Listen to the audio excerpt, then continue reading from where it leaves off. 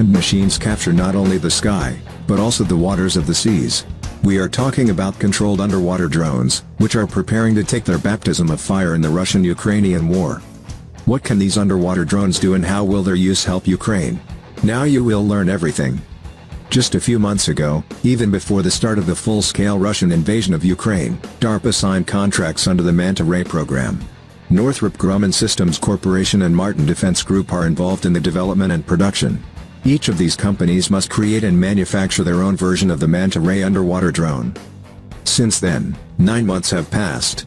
Obviously, the new Manta Ray drones are undergoing successful tests, so the navies of some NATO countries are ready to give Ukraine models of the previous generation. The British Navy was the first to respond, handing over 6 Remus underwater drones to Ukraine. The UK Ministry of Defence, MOD, has announced plans to donate mine-hunting autonomous underwater vehicles, OAVs, to Ukraine to help the country clear its coastline of Russian mines. Ahead of delivery, Ukrainian personnel are also being trained to operate the systems, the MOD said.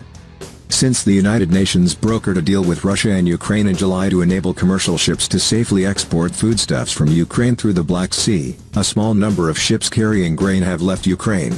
However, the effort continues to be hampered by sea mines laid by Russian forces along Ukraine's coast. To support Ukraine's efforts to conduct mine clearance of its waterways, the MOD said 6 OAVs will be donated for mine detection, including 3 that will be provided from UK stocks and 3 that will be purchased from industry.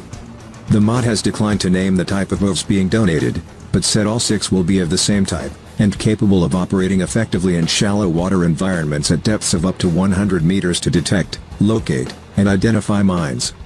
Meanwhile, the RN is also training Ukrainian sailors to operate Sandown-class minehunter vessels. Ukraine was scheduled to receive 2 former RN Sandown-class minehunters, ex-HMS Ramsey and ex-HMS